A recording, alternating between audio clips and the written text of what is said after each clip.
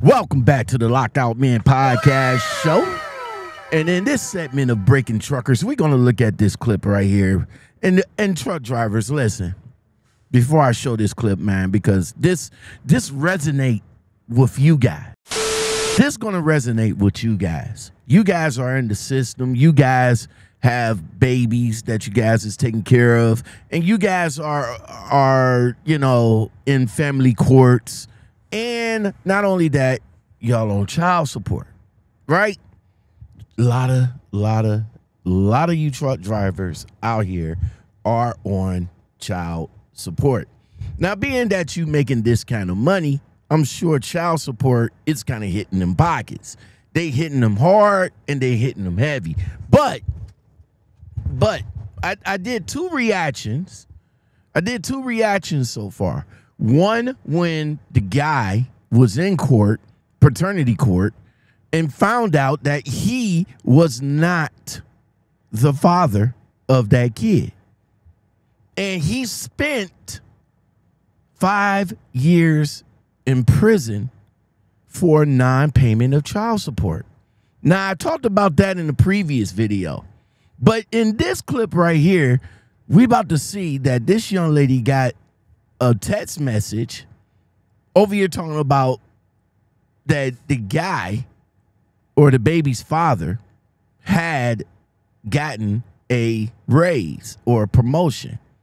She went to go and get more money. No more wasting time. Let's get it. Hold on. My baby daddy got promoted, so I appealed for more child support. He ordered a DNA test and my son failed. He put the results in my mailbox. I forgave myself for cheating, but he's being petty. He's been my son's dad for 8 years. Why ghost my child now? How to fix it? That's not his son. You got greedy, sis. You got greedy. And because of your greed, he decided to get that DNA test. He probably wanted it all along. He ain't the one that sprayed up the wall, sis. Time to find the real dad. That's what happens when you're greedy. Truck drivers, have you guys ever been in a situation like that for real? Have you started making that 6 figures that you was sorely chasing when you got into the industry? Then all of a sudden, you get a note in the mail that says, "Hey, we know that you're making 6 figures now. We need to augment your child support." So instead of paying that good $500 a month, now you paying an excessive $1,000 a month. But come to find out that it wasn't the court that petitioned for the raise. It was the baby's mom. So what do you do in that situation? Other than get upset, which I understand because I would be too. I'm paying my kid $500 a month, coming over every weekend, taking care of him, taking him to Disneyland, getting him the diapers and all like that, the Similac and everything, you know, and still giving $500 a month. But then I get my promotion. I get that 6-figure salary that I was sorely chasing. And now you're coming for more money. Now, let's just say I was going to give more money to you anyway, but no, you wanted to put it in the system. What do you do, truck drivers? What do you do if you're put in the system by a greedy baby mom? So what would you do in that situation, drivers? The baby's mom went to court, petitioned to get more money out of you. And now here you are getting hemmed up for about an extra 500 or an extra grand. Well, this dude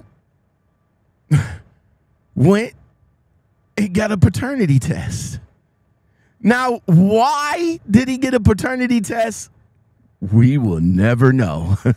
We will never know why he went to go and get a paternity test. But it's a good thing that he did. It's a good thing that he did. He got a paternity test, find out that the kid was not his. there's a common theme here. There really is. And this is something that goes on a lot. Drivers, let me know in the comments below if this have impacted you at one point or another. Was you taking care of a kid that you thought was yours, but you find out that it's not yours? Let us know in the comments below, man. But she's wondering that the guy been taking care of the kid for 8 years. Now he ghosted the kid. She want to know how to fix it. How to fix it? Fix it. That's not his son. You got greedy, sis. You got greedy. And because of your greed, he decided to get that DNA test. He probably wanted it all along. He ain't the one that sprayed up the wall, sis. Time to find the real dad. That's what happens when you're greedy. Ain't no fixing in that. Ain't no fixing in that. Nah. Old boy just found out that that was not his kid. There's no fixing that. Nah. How to fix it is you looking for the biological dad. That's how you fix it. That's how you fix that.